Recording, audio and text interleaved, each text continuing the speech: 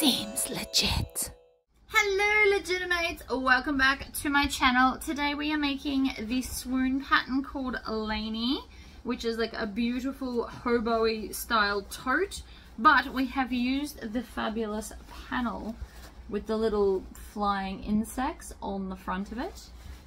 So we've done that as there, and then the back we use the coordinating fabric but without all the bugs in it, so that the only bugs kind of center and focus right in the middle, and the rest of it's just like a beautiful floral scenery, and I love that. The inside I have used waterproof canvas that came from the Horror Box. There is no interfacing in this because I got the canvas in the outer print and the inside is waterproof canvas. You don't actually need any interfacing. So this is like a really quick, beautiful bag. I do still need to give it a final iron, as you can see up the top here. But I think it looks stunning. It's like an over-the-shoulder, off we pop down to the market style tote. And it's really, really quick and simple. So if you need something to make a gift for someone, I do recommend this pattern. So let's go. Right, let's get started. So, there is no hardware. I like this. This should be a nice, quick little sew. So all we do is start this. Wait, which side is it? That way. So we're going to attach this side here to this side here. So we're going to start at the top, and we're going to join it with some clips, and then we're going to come to the bottom and we're going to join the bottom, because while it looks like it doesn't fit, it will. So we're going to start like that, and then if we continue around this curve, everything should just fit together nicely. Now if you're making this out of fabric like I am, you can probably get away with using pins if you wanted to, and then just sew over the pins. Very real option. Or you can just not pin it, but it does fit wonderfully. So we're going to go to a joining stitch length, which for me is 2.5, and then I'm going to stitch and back stitch.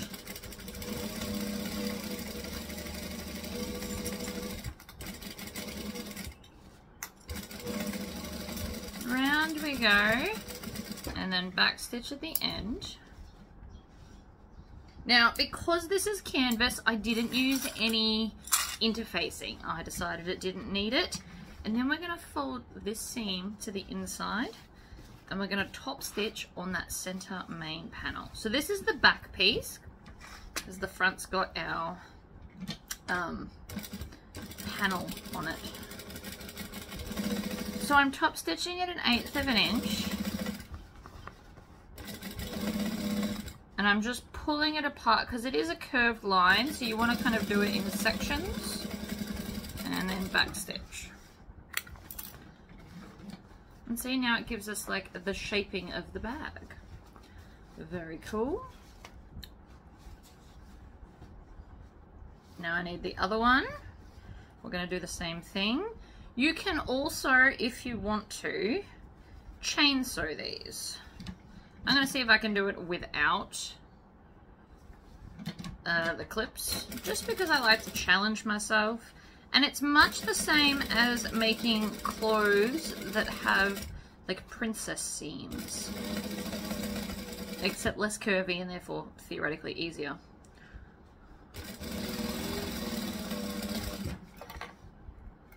And then we're going to tuck that, oops, trim that off. I haven't changed my stitch length for the top stitching. If you're making this out of vinyl, you definitely can do that. Or if you are doing like a solid color and you want it to stand out, that also works. But you just want to make sure that that seam allowance is under where we're stitching.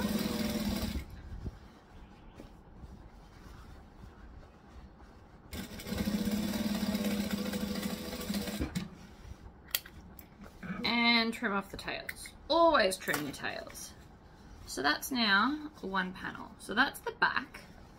The front's going to look way more exciting because we've got the panel.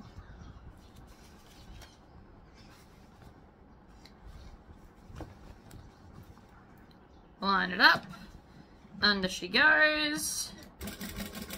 Please clip this if you're not used to doing this kind of sewing.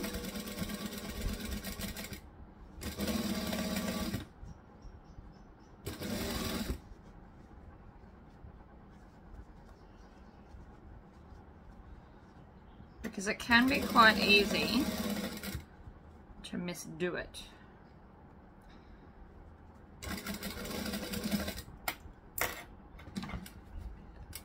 Pull it off, trim it. I am definitely going to run out of bobbin thread before this bag's finished, but that's okay. So again, I want to pull it so that the fabric's not folded over at all at the seam, and then I am top stitching 1/8 of an inch from the edge. Now this bag is reversible, although I didn't pick a particularly reversible print. I mean, you could, but because it's got the center panel, I personally wouldn't wear it reversed. How cool does that look? What? Alright. Grab the other one, and then we're going to do the same to the lining. I've got the pieces here as well, but we're going to do the exact same to the lining as we are with the outside. And so far it's only been 5 minutes and I've nearly half constructed the bag. So this should be one of those like under an hour quick projects that you want to make for someone. Although I don't know how long I took to cut out. I suppose there's that. Again, you don't have to clip it, but for the sake of teaching, always clip the two ends and then work your way through the middle.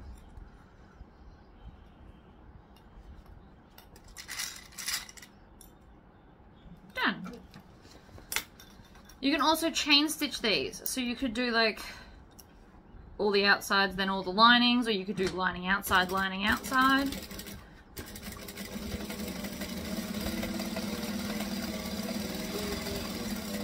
Always back stitch at both ends to lock it in.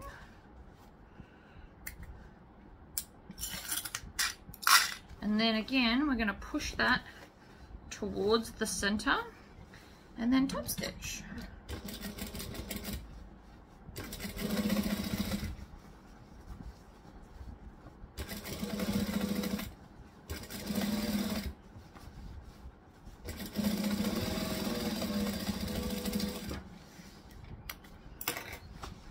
And trim the tails. Always trim your tails. They just annoy you otherwise. How cool does that look? Right. So, the lining is the waterproof canvas I got in the horror box, which is like ghost trees. But the green works really, really well with this. Like, it's perfectly matching. So that's why I chose this. But because it's a reversible bag, you could have actually done complete opposites on each side. Oh, what have we got? Here we go. So, I'll grab this one, line it up.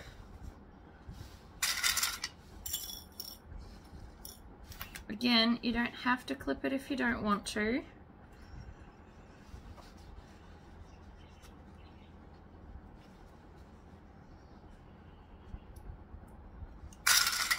Or we can clip all the sides on, and let's chain stitch this half because that'll be fun.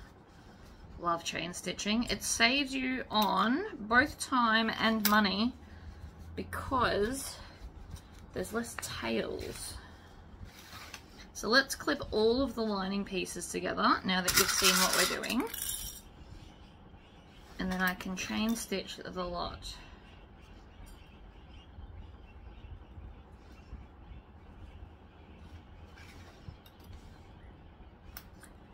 Do, do, do, do, do, do.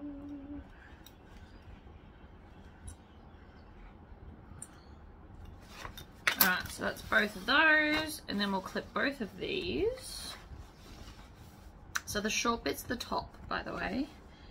The pattern does show that it's directional, but I'm just letting you know. Clip at the bottom, clip at the top. Then we just join the middle. It is the same length. The lines are the same length, they're just a different shaped curve, which helps give it the bend shape, the bendiness, whichever way you want to look at that. Alright, last piece. Pop it on here, and then we can chain stitch all of it because I love a good chain stitch. And we're still only less than 10 minutes in.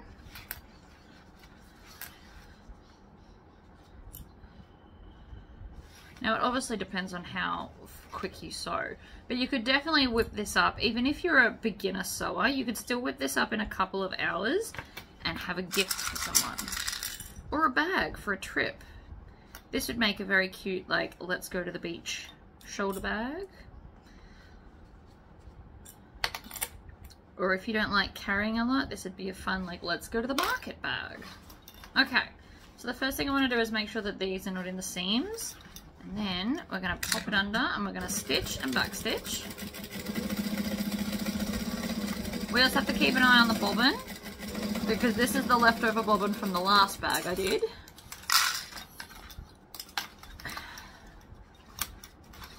Alright, under we go, stitch and back stitch. I'm going to chop off this first one so it doesn't fall on the floor.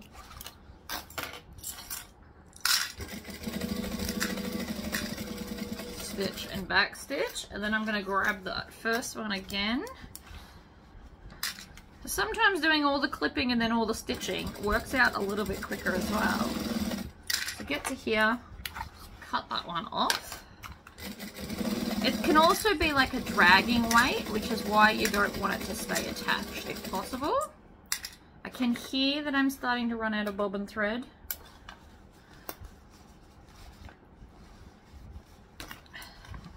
Possibly should have checked that before I start, but you know. This bag is obviously definitely domestic friendly as well. Trim them off. So now we've got all the pieces. Now I still want to top stitch because it'll help hold that seam down and flat. But before I do that, I am just going to check the bobbin. Oh no, we should be right. At least for a while.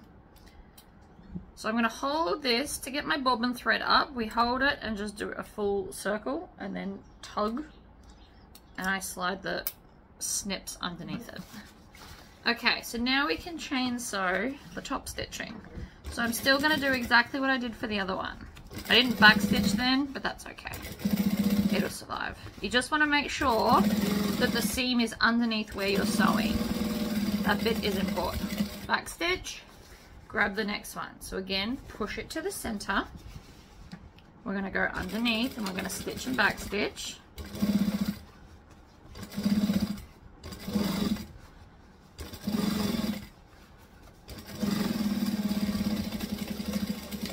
And then we're going to cut this first one off and do the other side. So again, I'm going to push it to the center, or towards the center.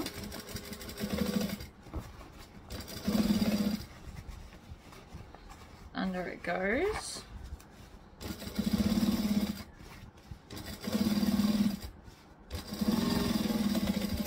Back stitch. One more. This will also help, like you can see the difference in the seam. This one sits flatter than this one. See how this one's not sitting as flat? It's just one more reason why we should stitch it. Stitch, back stitch.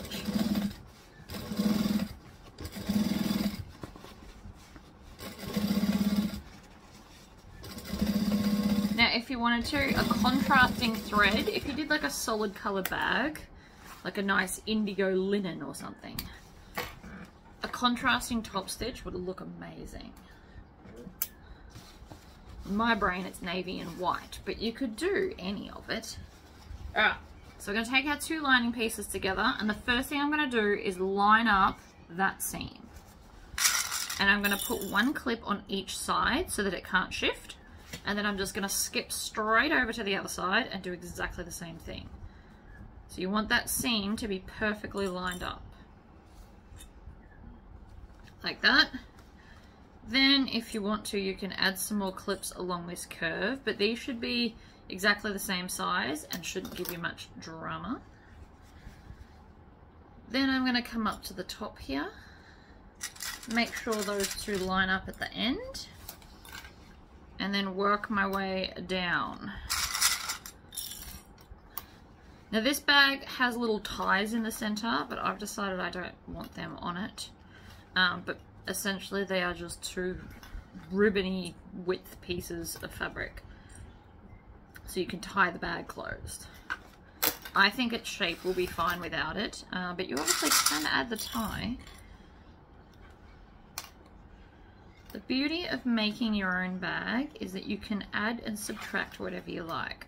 For example, if you weren't going to use this as a reversible bag, or even if you were, you could put a zipper pocket in the center of the panel.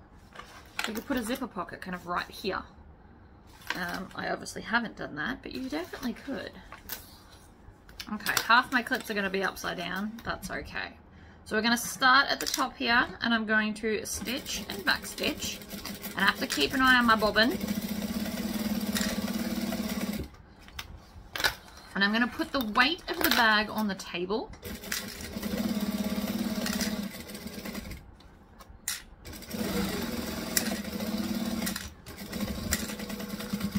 Round the curve.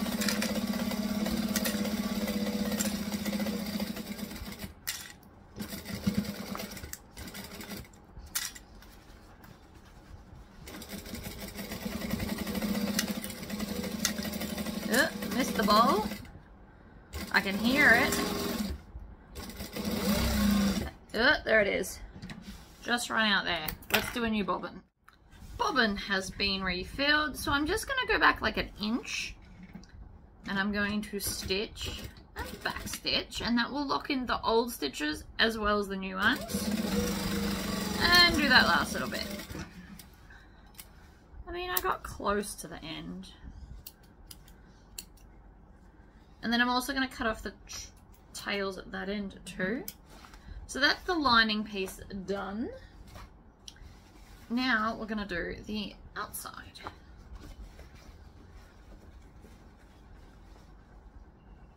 So again, I'm going to line up that side seam and add 2 clips. If I had have got cotton instead of the canvas, so I've used canvas on the outside and then waterproof canvas for the inside, which is why I didn't feel the need to put interfacing. But if this was just like woven cotton, I would probably put a medium interfacing on at least the outside. Probably all pieces would get a medium interfacing, just to make it that little bit more sturdy.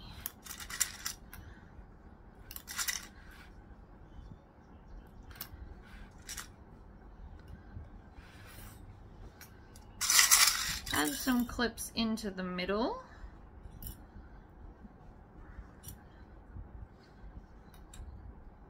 Now, depending on what kind of panel you got will depend on if this bag would work for you, because depending on how big your panel is, you might either cut a little bit off and so it fits and just kind of focus on, like if this was a slightly bigger panel, you would focus on your favorite bug, and then make sure that that one's not chopped off at the edges. I have chopped panels before to just use the bits that I want. It's really not as bad as it sounds. It just looks like it's coming out of the side. Alright, so that's now clipped. We're going to stitch and we're going to back stitch.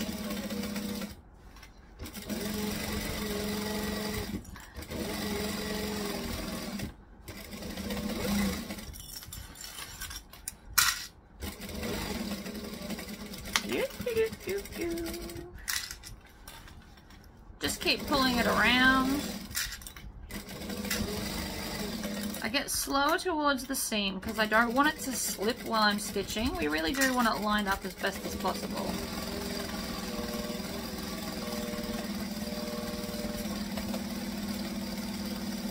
And back stitch. Lift that up, trim off the tails. I see a tail I missed earlier, and the tail's at the start of that line. Now, if you want to, you can turn it through and check those seams. I'm quite happy with that. That looks really pretty. Ta-da! I know it looks a bit floppy. It's meant to be a floppy bag. But to help that sit even nicer, zigzag scissors. Because the whole thing's a curve, we are just going to trim off the excess.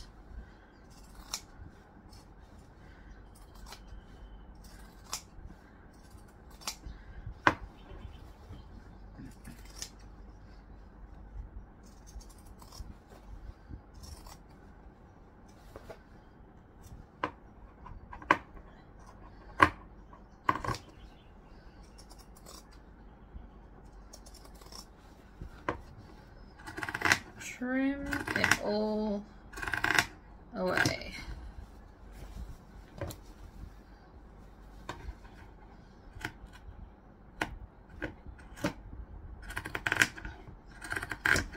We're going to do this to the lining piece as well. This will also help the bag to sit together nicely because there'll be less seam allowance to clash on the inside of the bag.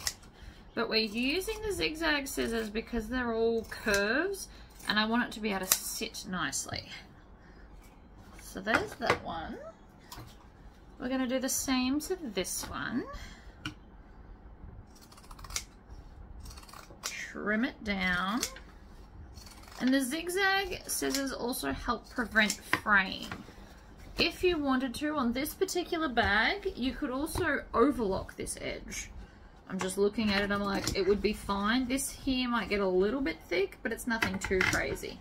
So if you wanted to, and you've got an overlocker, you could just overlock this whole edge. It would make it more stable as well, especially if you don't have the more thick thread that I'm using for bag making. If you're just making this out of normal sewing thread, overlocking it will just make it that much stronger so it won't fall apart with use. Or overuse is probably a better word. I used to make all fabric bags with just normal thread. It is possible. They won't stand the test of time forever, but you can still do it. This one would be perfect to just make on a domestic machine with normal thread, and off you go. So,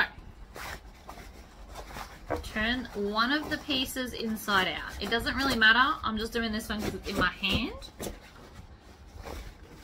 Oh, it looks pretty. And then we're just going to shove, and I'm literally going to shove one piece into the other. Like this.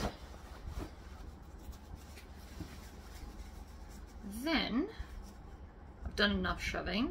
So I want to line up the edge and we're going to clip, ow, that was my finger. I'm going to clip the end. Then I'm going to come to that seam. We just want to match up all the seams before we do anything else. Alright? So the seam there is done. Now if you want to, you can do these bits.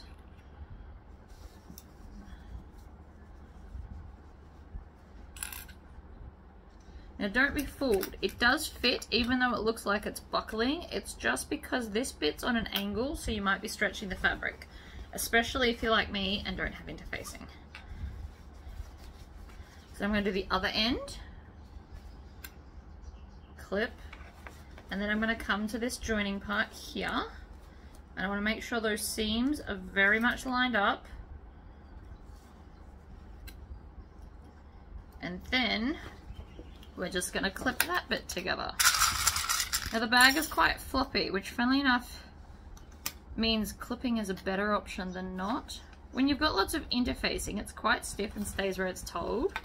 When there's none like this, it can get a bit casual. Okay, so we've done one side. Let's stitch that entire side together, then we'll do the other side. I'm not pinning or clipping both sides because I feel like the clips are going to get in my way and I just don't want to. So, along we go. Where possible, put the bulk weight of your bag onto the table. It will make it easier to sew, because if you've got this hanging down, depending on what fabric you've used, it could actually pull on the bag and distort your stitches. You might not get a nice straight line from it. So it's just a thought.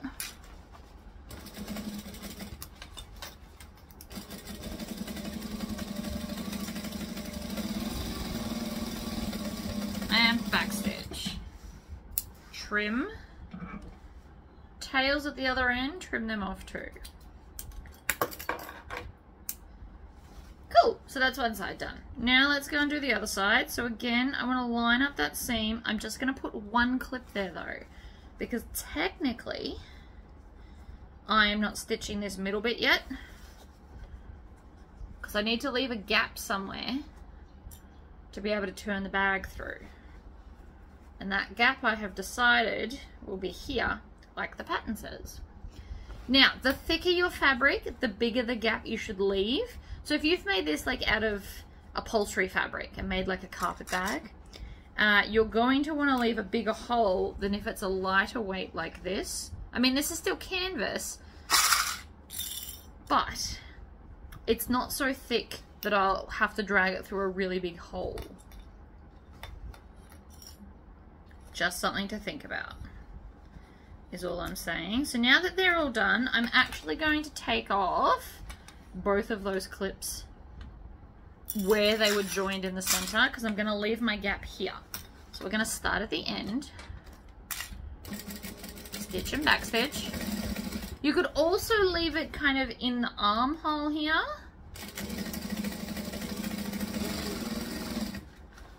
So I'm going to get to this clip and then I'm going to backstitch and stop. Now I am just wondering how big of a gap I leave. Again, probably don't need all of that. Might pick it up here. So I'm just going to leave, what is that? Yeah, 4 inches. I'm going to leave a 4-inch gap to turn through.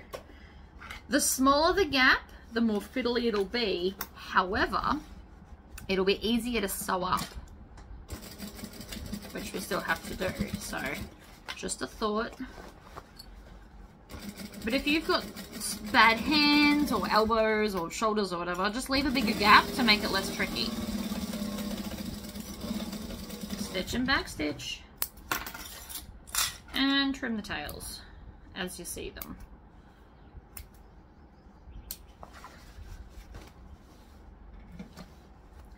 So here's my gap.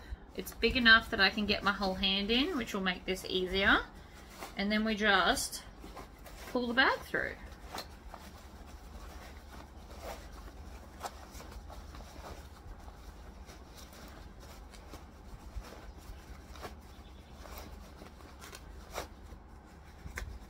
Here's one of my strap parts.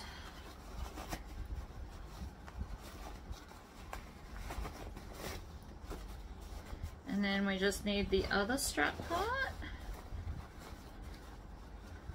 Lots of green. I'm loving this.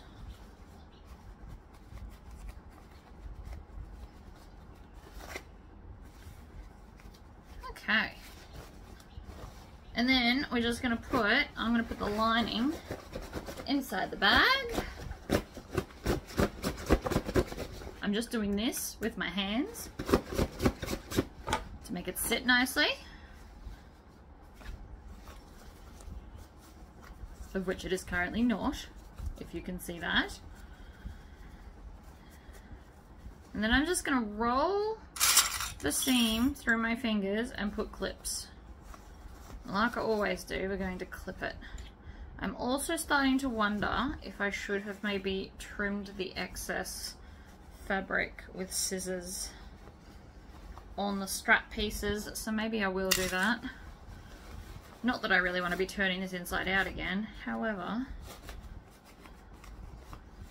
I also do want it to sit nicely. So because of that,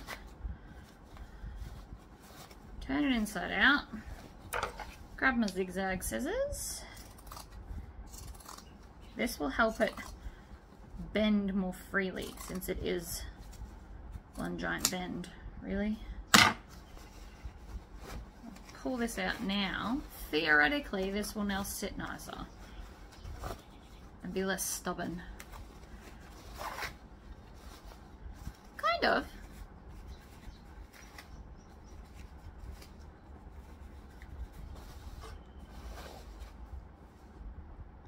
Kind of doesn't make a huge difference either though. Just looking at it. Alright. So let's put clips. We're going to just roll that seam so it's exactly where we want it for good top stitching.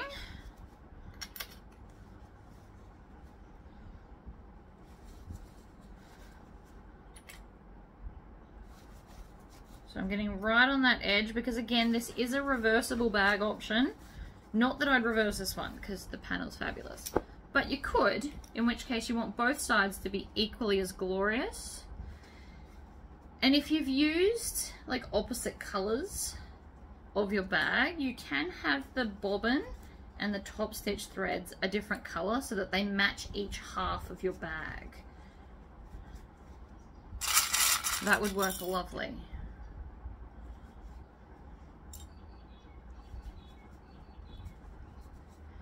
Alright, then when we get up the top here, we're going to pick one half and I'm going to tuck in the edges of one half of the strap. And then we're going to grab the strap from the other side, make sure it's lined up on its edges, and then poke it into the hole so that everything's lined up pretty.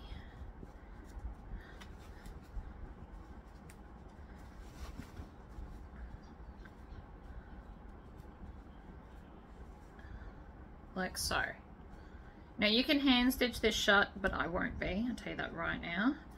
I will be top stitching. So we're actually going to start our stitching here. We're going to start here, we're going to go all the way around, then we're going to go across and all the other side. So it's one continuous stitch to top stitch the entirety of the bag, which I think is kind of cool. Because I like to be clever like that. But again, if you wanted to, you could hand stitch that shut. I just won't be. So again, we're going to roll this onto the edge.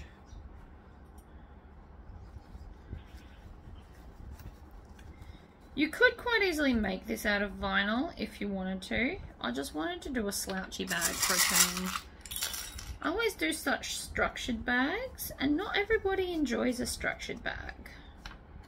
Some people just like a simple fabric, rolls up small, holds some stuff. It's like a hippie kind of bag. Not in this print, but I do have a mate that would love this style of bag. So now that we've pinned the side that we stitched all the way, we're going to come and address this gap. So we're going to tuck in the raw edges, lining up the seam, pin it shut, or clip it shut, whichever way you want to look at it,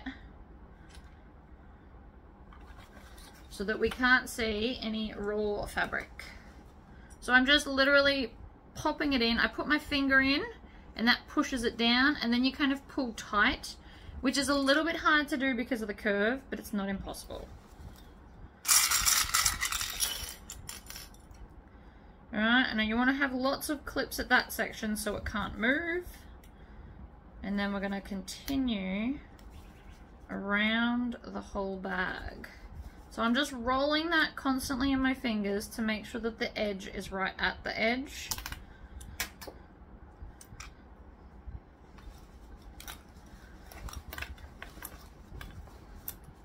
Alright, roll. More clips. I do have more clips than these, but these are my awesome ones from the Garner Sewing Room, so I don't really use my other ones anymore because these ones are pretty. I won't throw them out. As these die, I will slowly replace them back with the other ones, but hopefully that won't be for a very long time. To make your clips last longer, don't have them directly in sunlight. Sun and plastic are never good friends. Alright, last little bit.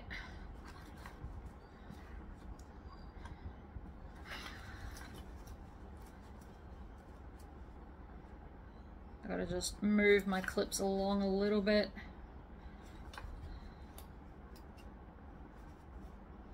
There we go. So that is now all the way around both sides of the handles clipped together. So I'm going to start at the join, but I'm not going to stitch the join first. We're just going to start there. So we're going to slide it under. Now this is going to be slow. I'm going to stitch, same stitch length because I haven't changed it anywhere else in the bag, but I'm going to stitch, back stitch, and I'm going to do a 1/8 of an inch seam allowance.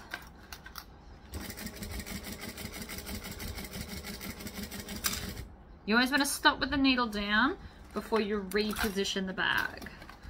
Now there's no, normally I would turn this inside out so that I could top stitch, but because there's no interfacing, it's slouchy enough that I can just shove it where I want it. Manhandle it into submission, I believe is the term that someone once used. And I love that.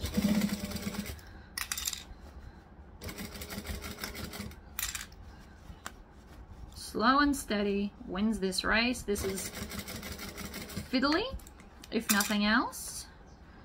And we want it to look the best that it can.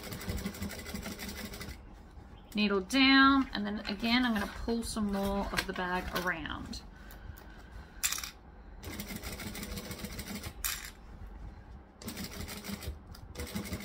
There is a little bit of bulk there, but it's nothing a domestic machine shouldn't be able to handle.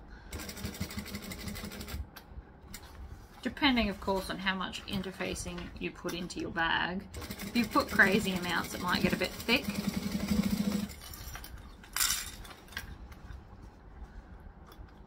You also want to make sure that you're not getting any puckers under your top stitching. And so now I'm back to that join. I'm going to stitch on the join. We're going to rotate with the needle down. We're going to stitch across to the other side. And then we're going to pivot. Now my foot is equal on both sides, so I can do 1/8 of an inch. And that way the bulk of this is still out of my machine. But if you don't have that option, you'll just have to have the bulk in here. Luckily for you, you can scrunch this up if you need to. But I can do 1/8 of an inch on each side.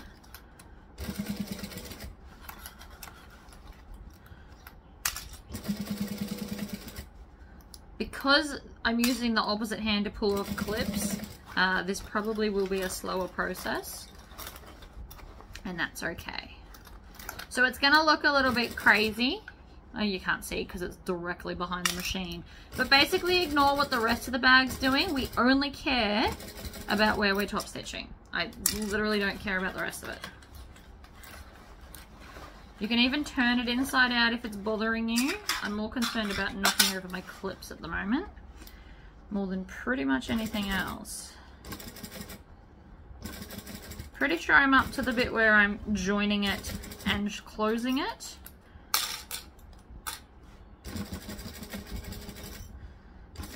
It's another one of those slow and steady wins the race type moments. I'm gonna get my sewall just to make sure it stays lined up because I can't get my fat fingers in there. Normally I would just use my fake nails, but I don't have them either.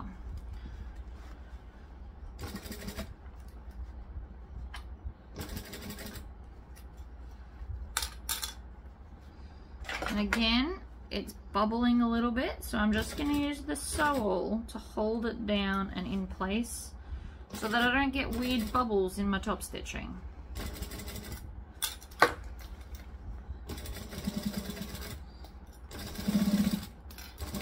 Easy bit, we're on a straight. Straights are always easier. You can also iron this. I probably should have mentioned that. You can definitely instead iron this whole thing if that's more your jam. And then we're going to back stitch when we get back to the start. Trim the tails off. Now it looks a bit much, but again, you can shove it all. So there's one side. That's technically the lining for me, but that's because I picked that as a lining. And then when we turn the bag out,